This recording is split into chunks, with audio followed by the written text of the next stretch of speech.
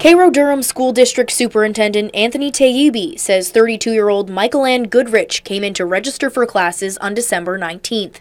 He says administrators immediately felt something was off. Joel Rowell is a senior investigator with the Greene County Sheriff's Department. He was one of the people assigned to the case. She could have gone in numerous different ways to obtain a degree, and we actually found out through the investigation that she has a high school diploma. So that just leads to our investigation and try to figure out what exactly her motive was for attending school. But Tayyubi says under the McKinney-Vento Act, the district had to admit Goodrich immediately because she claimed to be homeless. She did attend school for one day, and she did, in fact, ride the school bus to and from school that day.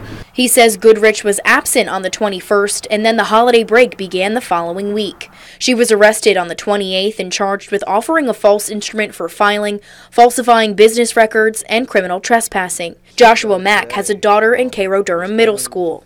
It was kind of unnerving. It could have been anybody, you hear about the school shootings, all that. Could have been anybody coming in here trying to, get plans of the school. I mean, obviously that wasn't the case, but it could have been.